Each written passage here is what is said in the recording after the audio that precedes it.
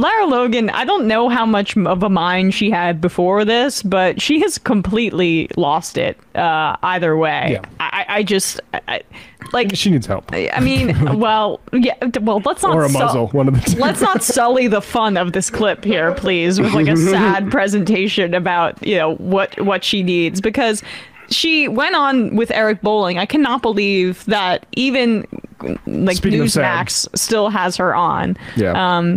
But she spoke about the open border, and like there's just this mix of kind of very disturbing religious imagery of like demonic things. It's QAnon, but it's also maybe her own delusions. Yeah.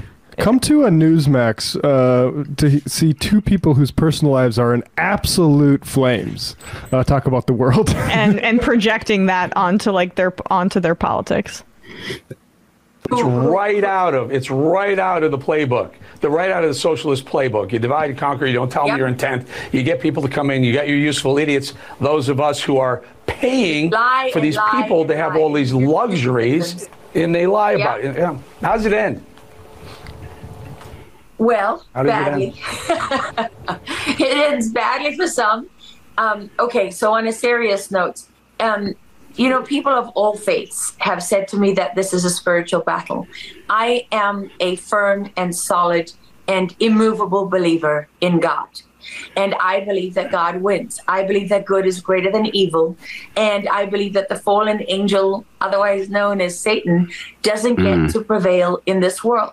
So if you follow the Bible, or if you follow the Quran, or you follow the Book of Mormon, on Twitter, people talk in various different ways about the end times. And if you fight for God, God will fight for you. But humanity... Final thought, Lara. Try and cut her off. Because my audience is very God-fearing, God-loving, etc. Final thought. Only a couple of seconds, please. Please. Let's get back on track. Is God okay with a closed border? It's much bigger than that. God believes that in sovereignty and national identity and the sanctity of family. Sure. I need Title 42. From the beginning of time. And he knows that the open border is Satan's way of taking control of the world through all of these people who are his stooges and his servants. And they may think that they're going to become gods. That's what they tell us. Yuval Noah Harari and all the rest of them at the World Economic Forum. The ones who want us eating insects, cockroaches, and that while they dine on the blood of children. Those are the people, right? Yeah, right. They're not going to win. We all know someone. They're not going to win. Well, he could barely contain himself there. He's like, why did we?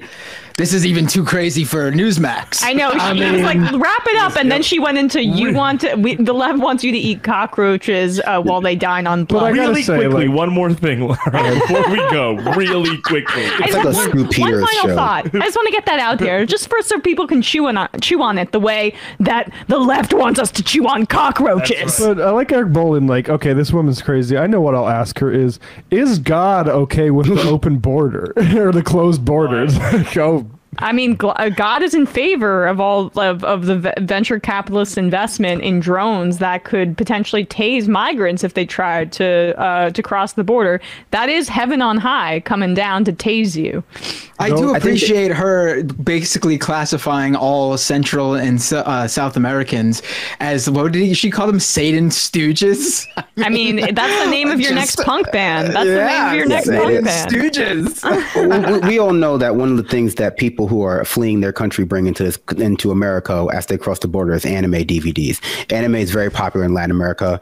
Saint Seiya, May Gundam series premiered in LatAm markets before they appeared here. And so it's undoubted that at least 1 in 5 migrants come across the border with a DVD of the first season of Naruto dubbed into Spanish. And that's just how Satan enters the homes of everyday average Americans. Because they leave it under your pillows, your children's pillows, is what I've heard.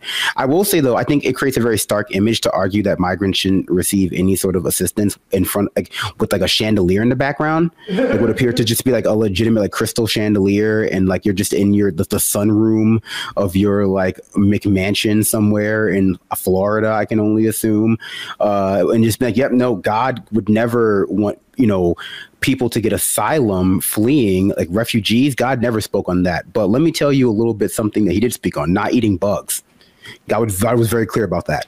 He didn't have Noah take one of each gender bug onto the boat. It was only cute animals. Yeah, I mean, can you imagine working your way up the elite ladder and then you nearing the rung where you have to start changing your diet to like baby blood? Like, what if you don't like It's a tough transition, but we all have the spirit of Beelzebub within us that will get us through. I just had my first day at the World Economic Forum. I don't like what they're serving for lunch. Oh my gosh, I know, right? And like, it's like if it was vegan. You're a right winger. Like Blake Masters and JD Vance are literally funded by a guy who was in Vanity Fair with the headline, "Peter Thiel wants to inject himself with young people's blood. The Silicon Valley billionaire reportedly sees blood transfusions as a pathway to a radical life extinction." It's like, well, projection, guys. Although this is like a petty point about like not only QAnon, but a lot of like just evangelicals in like America. And that's not to say, that's not to paint a broad brush about any large group of people or even say that it's bad to synchronize religions. But a lot of stuff that they're into is not really Christianity. It's funny that she shout out the Book of Mormon, because that's another thing that we could get into about like being about Christianity. But like, as people who understand Christianity would understand it. A lot of what they focus on is like esoteric stuff. Like they're very into like Gnosticism and like, Solomon's Book of Demons, like stuff. Yeah. They're not so much into like the Bible so much as they're into like how they interpret the Bible through like a mix of like movies and popular culture that they have basically retained through osmosis, and then like also things that they hear online, and then sometimes every so often they go to church, because they talk about stuff like Bagul, the eater of children, and I do not think that's in the Bible. Like I'm pretty sure like stuff like they talk about is usually is like not like it didn't make the final cut of like the King James Bible. Like they're getting this from just like online forums and like the movie Sinister, basically. No. Well, they just went back to pre-Enlightenment days and like essentially borrowed what people like. You're a heretic. You drink the blood of well, also we should say anti-Semitic trope. Drink the blood of babies, and you force us to eat cockroaches. Like, man, I mean, all right, well, it's an old cut, but I guess you play the hits for that audience, so to speak. I'm not religious, and so I know people used to eat bugs all the time before we like got urbanized. I know that humans start off as scavengers, so we were lucky to get some bugs. But I guess if you don't believe in evolution or anything, you don't realize that. So sometimes they do that on The Bachelor as like an icky date, but I only watch that because I'm trying to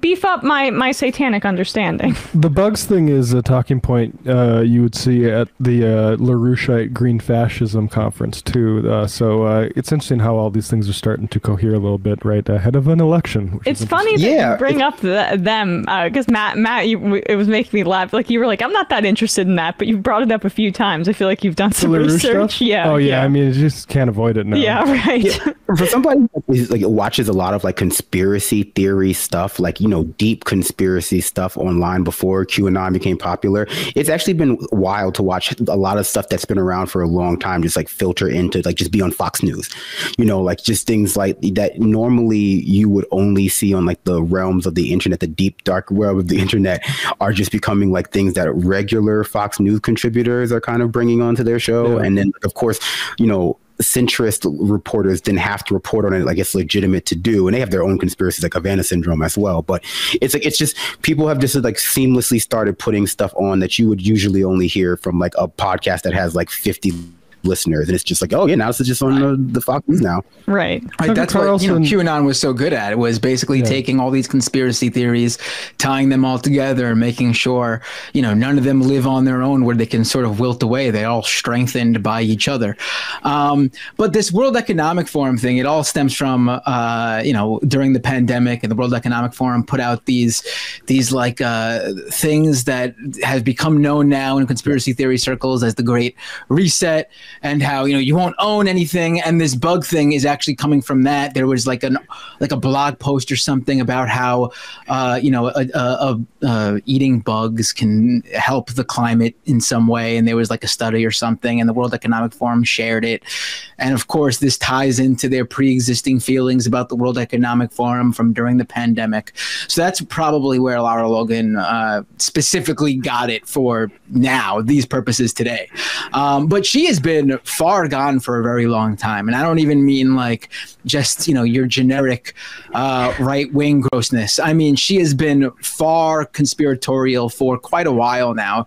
So, I mean, Newsmax to have her on, they can't be feigned surprised that this is what turned out when they talked to her. I mean, this is what you get. Yeah, I mean, I can't believe she hasn't been like relegated to Mike Lindellville, but here we are.